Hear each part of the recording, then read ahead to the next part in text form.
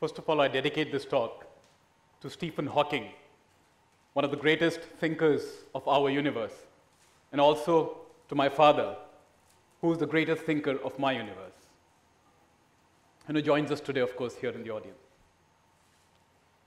Look around you. What do we see? Things, stuff. The wood panels on this auditorium. When the human species started learning the art of chiseling wood from trees and putting it to use for their own conveniences. The plastic or the steel chairs that you sit on, a very, very complicated hydrocarbon amalgamation of polymer chains that results in plastic, heated at a very high temperature to ultimately yield plastic chairs. Steel, when the Homo sapiens, as we know them today, learned the idea of forging using temperature, the iron ore that the earth emanates. The list is endless. And of course, all the complicated things such as this mic, computers, PC, light, cameras, etc., etc. We are programmed to use these things as users. That's fair enough. But the believer, the thinker, and the inventor that resides in all of us, unfortunately, is fading away at an unprecedented rate. The process of making things, just making stuff, emanates from a journey. It starts with the journey of finding a problem, finding a roadmap that could potentially lead you to some sort of a solution, but above all, finding an inspiration. The great Indian mathematician Ramanujan would often be heard saying something to the tune of, "The goddess whispers the equations into my ear." That could well be interpreted today that his inspiration came from something that was remotely disconnected with mathematics. And once the inspiration came, the rest everything followed. The process of finding an inspiration to make things is actually a fairly interesting journey for some of us. To borrow the lines of Elon Musk, it's like eating crushed glass. It's like walking barefoot on a cold bed. It's like going to bed on a bed of nails. It's like chartering the unknown territory. And for some of us, it's a magical place to be. Many inventors over the years have looked at nature for inspiration. So let's just walk through a couple of them. You know, the French Concorde aeroplane, which was the finest aeroplane probably that got built, derives its inspiration from the nose of a dolphin, which is essentially what makes it very, very special. The supersonic train in Japan, which can travel even faster than the speed of sound, would hit a sonic boom because it was traveling so fast. The only way to solve that problem was to almost get inspired by the shape of a beak of a kingfisher. And that's what this looks like today, which helps circumvent around this problem of sonic boom. Engineers and inventors today look at lizards and geckos to see how such a tiny little insect or an amphibian can actually have such a strong holding power, and they use that for making present-day adhesives. Fire-resistant materials derive their engineering inspiration from certain saps that are literally leaked by certain trees that have survived millions of years on this earth, such as the sequoia trees, and they've survived all sorts of fires that have happened over the millennia. Architects today have turned to anthills to look at how such an anthill built without any computer simulations can be naturally air conditioned or naturally air cooled, and they're using that inspiration for building buildings around us today. My inspiration has a distinct parallel. I wanted to see in this connected world today, where economies connect, countries are getting closer together in trade, what is it India has a fundamental reliance on from rest of the world? And the number one item list on the top of that big list was oil. So if you see, more than 70 to 80% of our oil requirements actually come from outside of the country. Now that's interesting. We do have a roadmap in place to utilize solar energy to reduce that oil consumption. But this is the reason this is very, very important. Oil, apart from being used for transportation in our country, 40% of it actually is used by industries simply for making heat, for generating heat. That heat is used for all manufacturing processes for everything and anything that you see around yourselves today. And that is the same heat that is responsible for at least 45% of carbon emissions in our own country.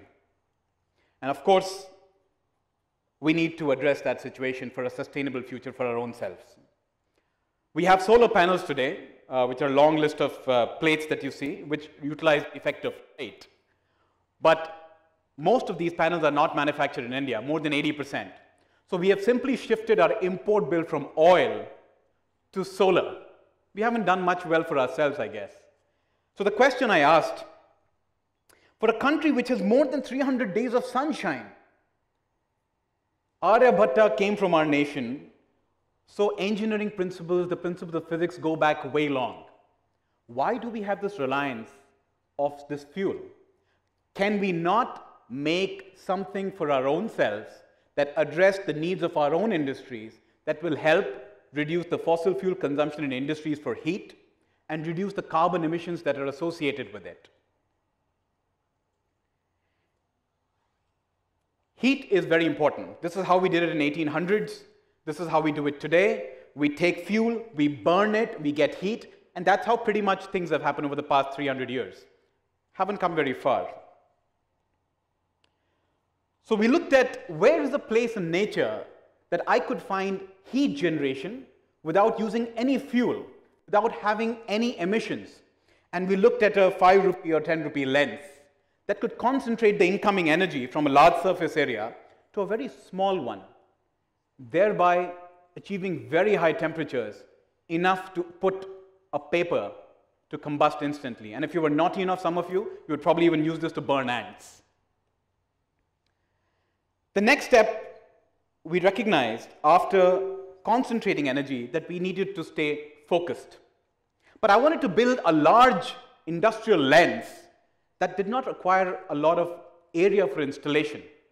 So we looked at our next sense of inspiration from nature, and that is trees.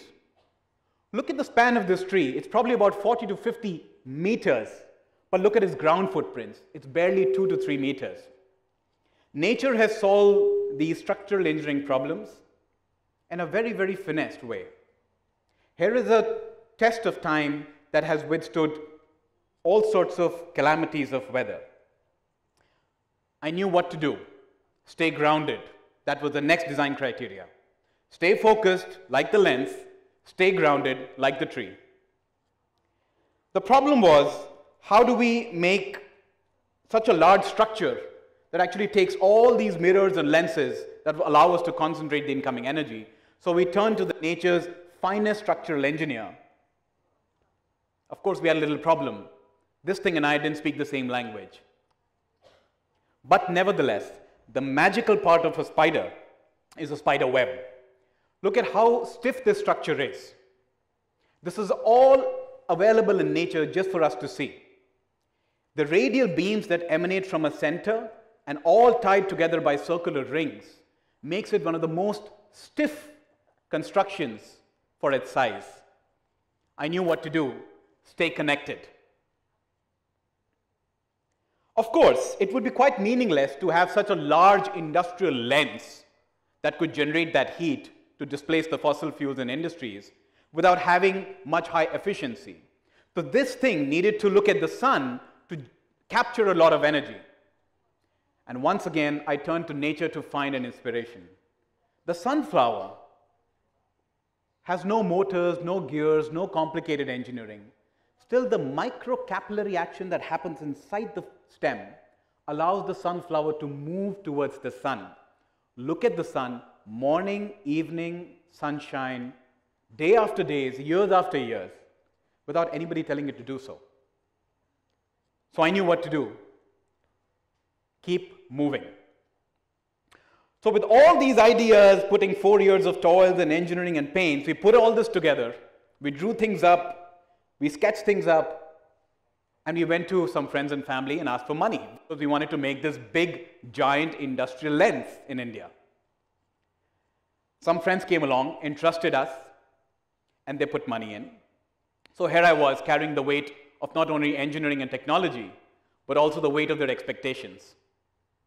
And finally, after all this effort of making things in the lab, breaking them, putting new ideas, going to places, going to villages, towns, getting the right kind of materials in, we made what I would want to call a very unique industrial lens. And this is what this thing looks like. It looks like a satellite dish, but it's a large piece of equipment. To put this perspective, it's 12 meters in diameter. That will probably dwarf the length of this chair right here to that part of the auditorium. That's the size of this thing.